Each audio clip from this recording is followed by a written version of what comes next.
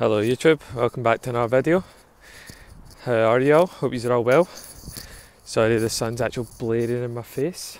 I'll walk this way.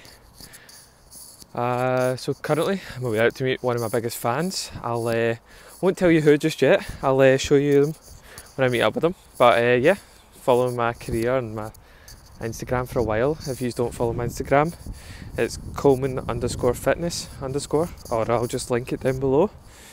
But yeah, so currently going to go out for a walk, you know, try and get about 7,000-10,000 steps in. I bought some gymnastic rings, so I need to actually go this way. So I bought some gymnastic rings and I kind of want to go and try them out. So I'm going to go and find somewhere I can put them and then hopefully use them. Currently still obviously on my diet. Today I weighed in at 80.4 kg. So that's me down about, I think it's 2 kg so far, which is good.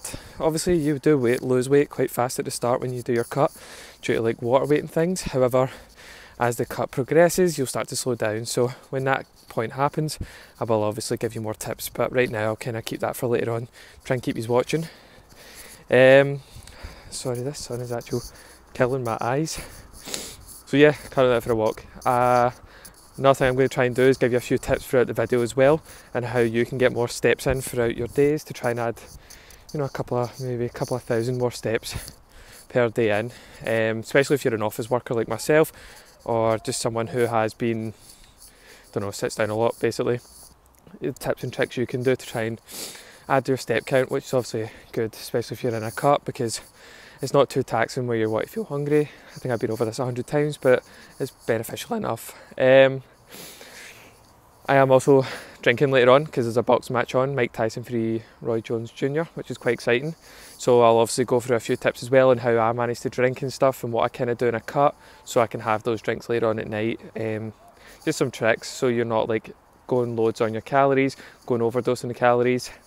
But yeah, I'll come to that later on in the video to keep you watching still. Another thing I'm going to do is also make a crispy chicken, like KFC type meal towards the end. However, I'll be making it a lot less calories, just for you people who are also on a cut, who are trying to, you know, eat less calories but start to get cravings for, you know, your fast food and things, or maybe you want that katsu curry. This is a wee trick I use to kind of keep my calories low. Sorry. So I'll follow up with you again when I'm with my biggest fan. I'll see you when I'm with my biggest fan. I'll try and get you a wee show of him. Been waiting to see me for ages. There he is, Cammy K. It's always good doing meet and greets with fans, you know, they get to meet their idols. Cammy's been idolising me for the past like 4 to 6 years. How long? High school, so it must be like 8 years. So yeah, so we're going to do a wee workout with the rings and stuff, play around. I'll try and get some clips in a minute. See when we've set it all up. So that's me at the kind of park area in St Leonard, Seasco Bride. I've got my gymnastic rings here. 101. And he's obviously using them. 102. Looking smooth. I'll try and get some clips of myself on there. Obviously I can't do much because of my back and that. But I'm starting to get good at them. You do feel them in your abs after a day or two. And you do feel the pump in your chest. I'd say it's a really good investment for if you can't go to the gym at the moment with lockdown. It's really good because obviously you can just put them up in the goalpost like I have here. Or you can, if you've got a pull-up bar, it's really good. I've tried it in pull-up bar in my house. Works your chest, back, your core. It's honestly probably the best piece of equipment I've got so far. Like, I've bought bands and stuff which are great, but it's a lot better because you get more of your upper body worked, and then obviously you just need to do squats and stuff for your lower body. But yeah, I'll try and get a few clips of me doing it. Apologies if it's absolute crap, but we'll see how it goes.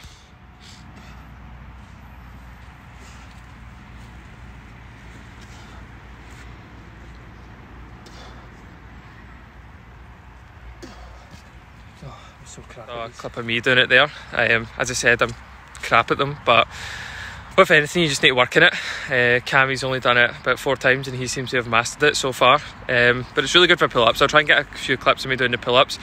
With the rings, because the way they are positioned, it's really good for joint rotation, so you don't feel too much joint pressure like you would in a pull-up bar, and I feel like it's a wee bit easier, but you definitely work the back a lot better. But I'll show you through some of the clips I'll get in here.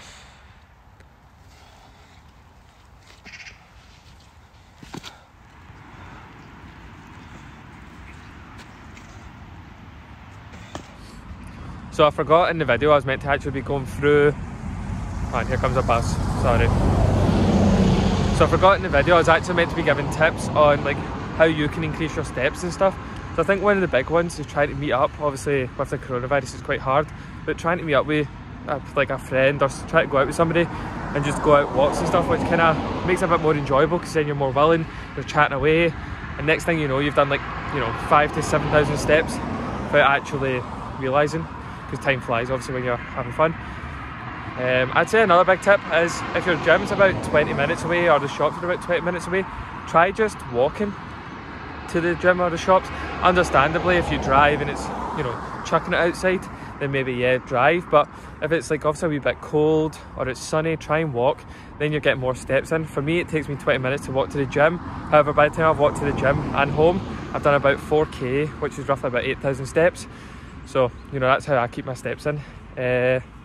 So yeah, I'll come up with more tips as I keep going on with the video. So I'm currently on my way home. Sorry it's a wee bit dark, I know it might be hard to see me, but yeah, just trying my best. It is a wee bit lighted, but I need to work with. So my next tip would be, especially if you work in an office, so if you're sitting down a lot, depending if you're taking calls, if you're not taking calls, if you sit and just work on a laptop a lot, probably the best thing you can do is every so often just try and stand, move around, walk about.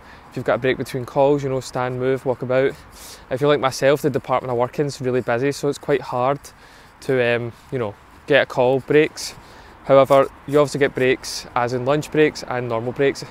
So I get 15 minutes in an hour, so you know, maybe if on my 15 minutes I'll try and get outside a wee bit, or even on my lunch I'll try and walk outside a wee bit.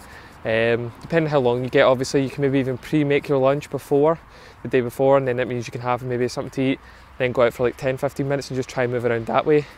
Depending on the weather, obviously understandably it is crap, but you could even try, sorry the light is pure crap, so obviously with the weather being the way it is, you could even just try and move around your house. If you live in a flat, just try and move around your flat.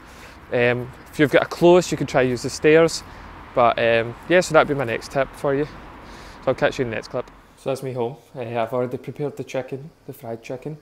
I'll show you when it comes out. I think I'll show you a clip before it goes in, if I know how to edit that in. But basically what I done was, I got 1 cup of cornflakes, I got 1 cup of breadcrumbs, and it does say to blend it up, but you know, if you get a Ziploc bag, you can mash it all up fine. I do have a blender, but I thought more people who don't have blenders could just do it that way. That seems to have worked fine.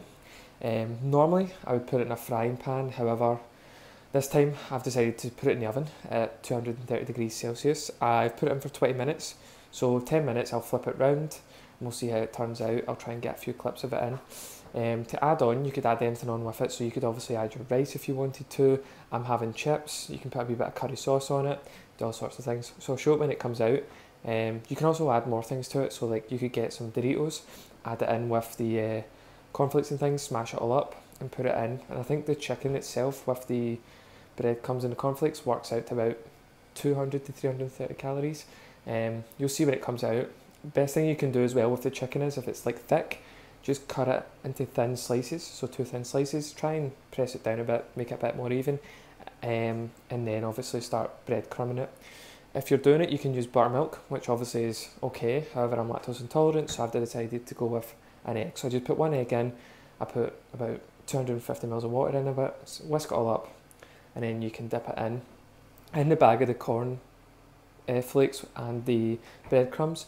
You can add a wee bit of salt and pepper and a wee bit of cumin, shake it all up, mash it down, and that'll add a bit more flavour to it all. So yeah, next clip I'll show you what it looks like and what it comes out in.